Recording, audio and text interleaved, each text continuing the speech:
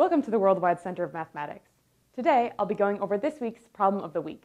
For the full problem and solution transcript, you can see the link in the video on our YouTube channel.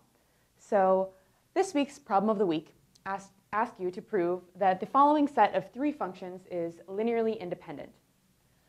So, there are two different ways to do this that I put in the solution transcript. So, I will go over both ways. So, the first way we can prove that these functions are linearly independent is by contradiction. So therefore, we assume that these three functions are linearly dependent. Therefore, there exists some C1, C2, and C3 in R where the CI's, so C1, C2, C3, are not equal to 0, such that if you call this function f1, this function f2, and this function f3, you have c1 times f1 plus c2 times f2 plus c3 times f3 equals 0. This is if the functions are linearly dependent. So now I'm going to plug in these functions here for f1, f2, and f3.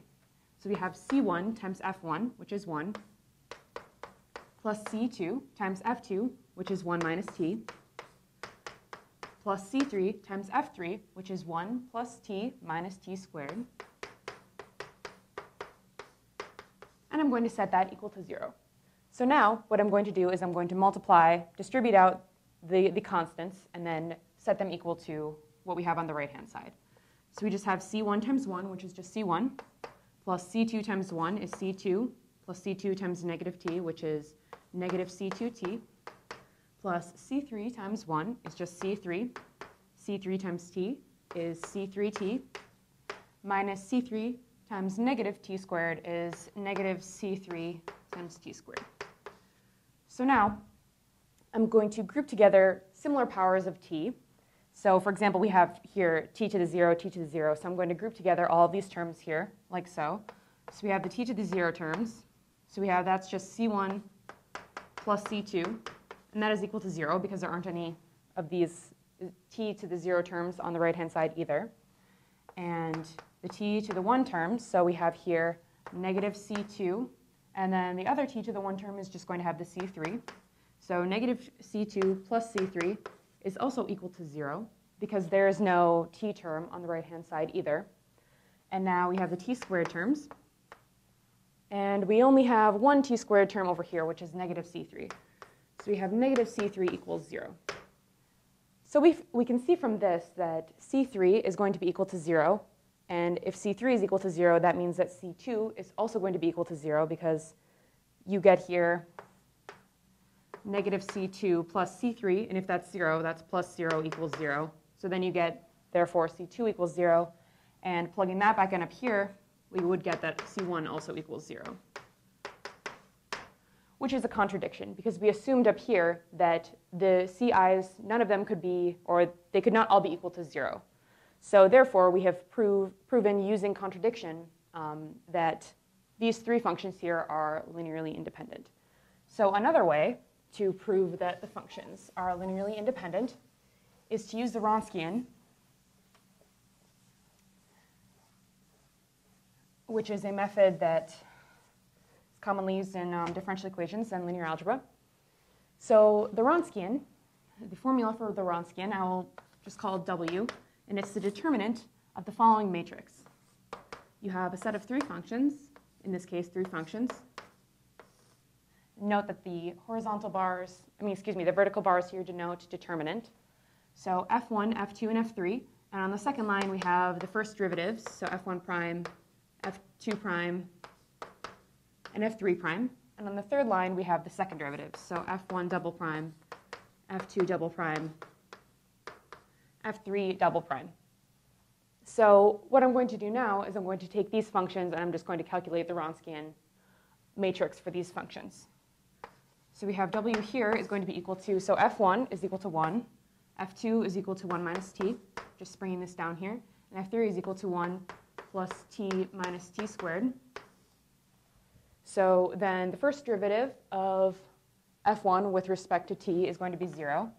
First derivative of f2 with respect to t is going to be negative 1. the first derivative of f3 with respect to t is going to be 1 minus 2t.